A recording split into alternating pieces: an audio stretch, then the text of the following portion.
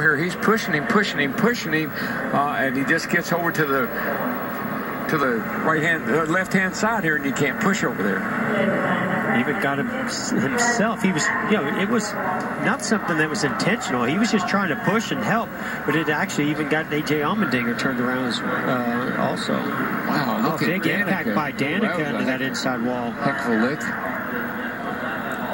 Didn't that happen to her at Daytona, where she got into the inside wall and hit hard where a wall jutted out like that? Now, see, I think Chase Elliott was already had his hands full prior to that. He was trying to get it gathered up, and then A.J. came off his rear bumper and then made contact with him again. Also, Logano went for a heck of a ride there. A couple big impacts. Keselowski's up in there. Minor damage for Kevin Harvick. Here is the initial contact. You see Chase's car yawed out just a tiny bit in the corner. They got him loose. That's the one. He was going to save it till that last little bump. I was just going to say, AJ, just be a little patient here. We got a little ways to go yet, and you got a pretty good car. Wow. In a moment. This is amazing footage, folks. Incredible camera work. And just remember, there's a driver in every one of those cars.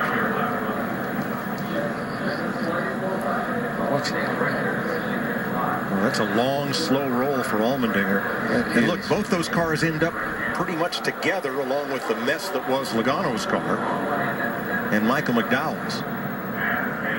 Harvick had damage in that, so did Trevor Bayne, Eric Jones, Matt Kenseth, all involved. As a driver, I've been upside down at Daytona one time and slid on my roof just like that, with sparks flying, and I was just hoping at the last second it was going to roll back over so I could get out. But AJ's didn't do that. He was stuck upside down. Not a comforting feeling. That oil tank is right behind you. It's very possible for oil to start leaking out. You want to get out of there as fast as you can. Looks like there were only about a dozen cars who had a chance to evade to the inside and not get any damage in this.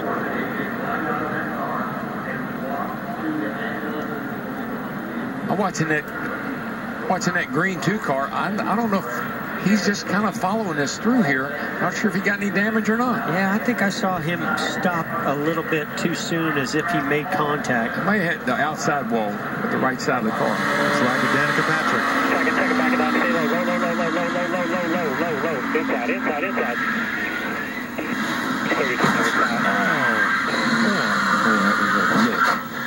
Man.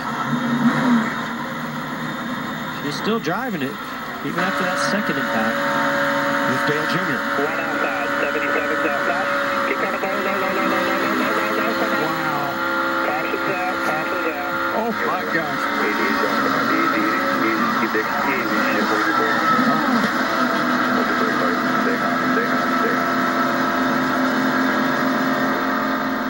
And let's show you this in real time.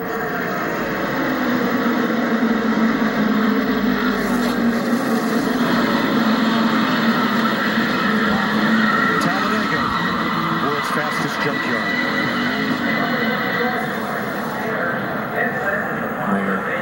And what caused that 24 to get up in the air, it's not just